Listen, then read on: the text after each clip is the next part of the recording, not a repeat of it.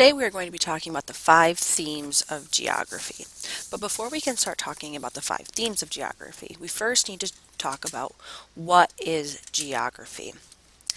Simply put, geography is a study of where people, places, and things are located and how they relate to each other. This is a very broad term that can encompass a lot of different things, which is why people have broken down geography into 5 themes. Let's look at each one more in depth. Starting with theme number 1, location.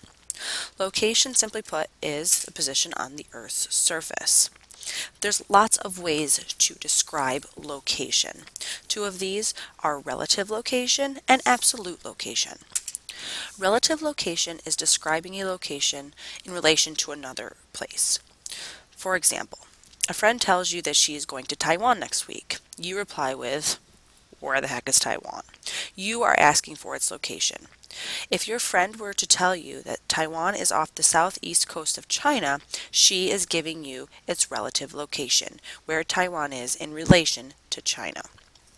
Absolute location is describing location using grid numbered lines of latitude and longitude. So if your friend told you she was going to Taiwan and she gave you its coordinates, 24 degrees north, 123 degrees east, she is giving you absolute location. To understand absolute location, you need to understand lines of latitude and longitude. Latitude measures distances north or south of the equator. In order to understand this, you need to know what the equator is. The equator is the imaginary line at 0 degrees latitude. This creates a northern and a southern hemisphere, that is half the Earth. So what I'd like you to do now is to flip to the second page of your notes and locate the equator. If this is where you answered, it is correct. This creates a northern hemisphere and a southern hemisphere. Turn back to your notes. Lines of longitude measure distances east and west of the prime meridian. The prime meridian is similar to the equator in that it's an imaginary line. This time it's a 0 degrees longitude. This line runs between Greenwich, England, and creates an eastern and western hemisphere. Again, turn back to the map. On your map, locate the prime meridian. If this is what you put down for the prime meridian, you are correct. It creates a western hemisphere and an eastern hemisphere. An easy way to remember latitude versus longitude is by remembering longitude is long and latitude flatitude. Theme number 2 is place. Probably a word you've used before, but don't really think of as a theme of geography. Place describes an area in terms of its physical and human characteristics. So, a physical characteristic includes landforms, climate, soil, and animals, things that naturally occur there. Where human characteristics are anything that people bring to a particular place. That includes people's way of life, transportation, religion, and language. So let's play a little game. Is the picture you see a physical characteristic or a human characteristic? If you said physical, you would be correct. How about this one? If you said human, you are correct. The third theme is interaction between people and their environment. Wherever people live, they inevitably change their environment. This might be as simple as painting a bedroom in a new house, or it could be as extensive as creating highways or cities. Some examples of people changing their environment might include the cutting down of trees or deforestation for purposes whether it's cities, fields, whatever the case may be. Either way, these changes that are made to your environment can either help or hinder your environment. And sometimes there are hidden costs to these changes. For example, people have built highways for easier travel. So going from here to the mall is a lot easier than if these highways were not built. However, a cost of this change is an increase in the amount of pollution. The smoke you see in that picture is called smog. It is a mixture of fog and smoke and is detrimental to the health of people living there. Another example, especially for all you farmers out there, are the use of pesticides. Pesticides are necessary in some cases. It kills harmful insects, whether it's insects that eat the plants or insects that can do damage to humans by carrying diseases such as mosquitoes. But these pesticides can be harmful to humans and other animals and even kill them if they are ingested. So there are hidden costs to the changes that people make to their environment. But just like people can change their environment, they also have the ability to adapt. Adapt means to basically adjust to the different conditions around you.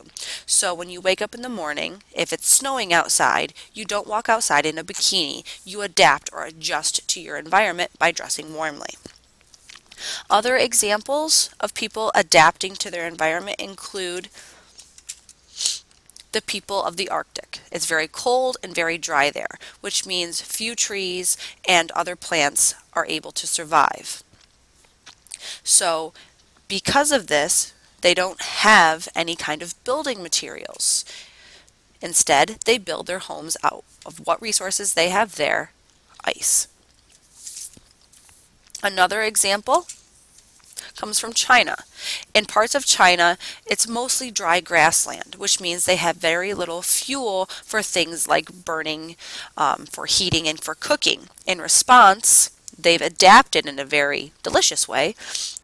They've developed a new way of cooking by cutting up their foods into smaller pieces and stir frying. They use a special shaped pan that evenly distributes the heat, and by cutting it up smaller, the pieces are easier and faster when it comes to cooking.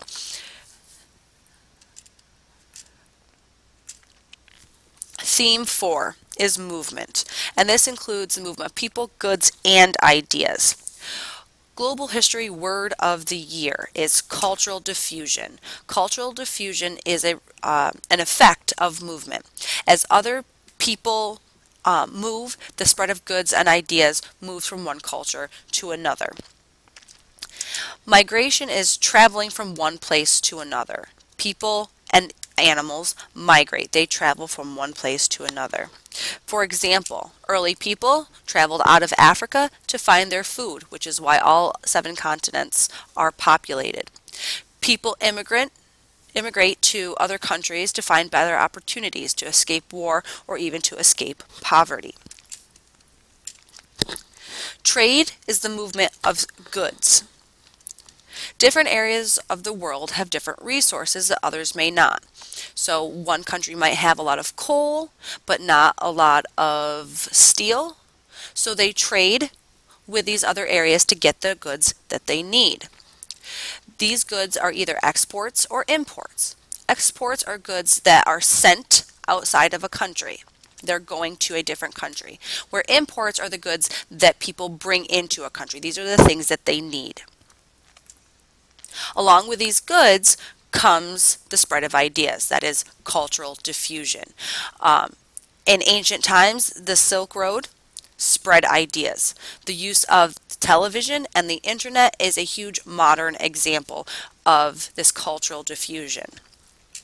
Take, for example, this show. You may be too young to remember, but this is Baywatch. Baywatch is a purely American show that today is seen over by 1 billion viewers in over 140 different countries.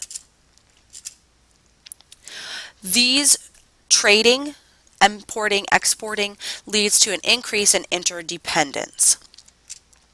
Interdependence means that different countries are dependent on the goods, resources, and knowledge from other countries. We are dependent on places like Japan for certain electronics, while Japan is dependent on the US for things like food.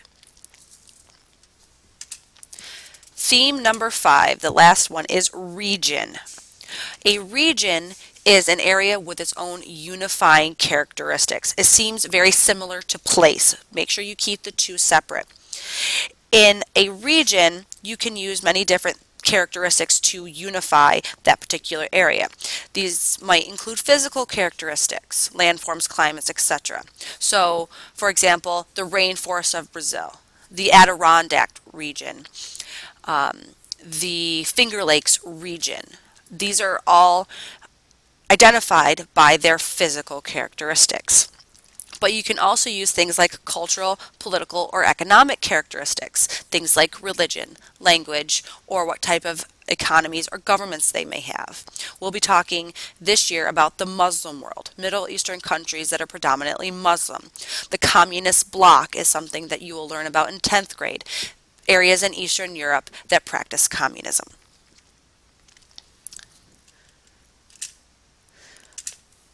In terms of geography and how it affects humans, there are many different ways. Here are just a few. Population density, that is how many people are in a particular area. For example, Japan is mostly mountainous. Because it is mostly mountainous, most people are crowded into the flat coastal areas. I will let you read through the others. Can you think of any others? You've been given a lot of information. To help you remember the 5 themes of geography, I want you to remember this. Mr. Lip. M is for movement. R is for region. L is for location. I is for interaction. And P is for place. Thank you.